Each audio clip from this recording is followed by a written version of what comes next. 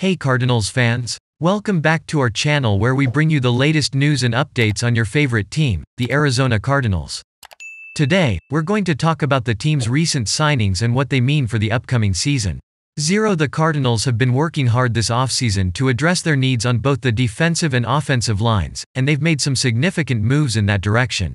One of the most notable signings is former Tennessee Titans player, Kevin Strong.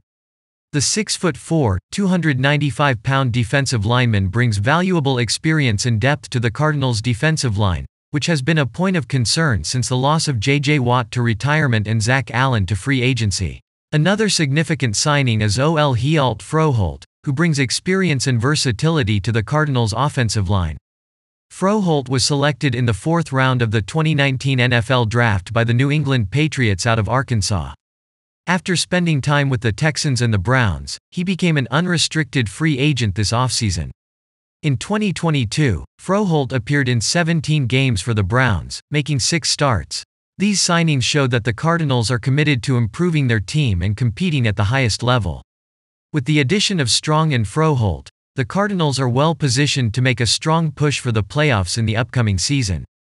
So, what do you think about these signings? Let us know in the comments below. And if you haven't already, don't forget to hit that like button and subscribe to our channel for more updates on the Arizona Cardinals. Thanks for watching.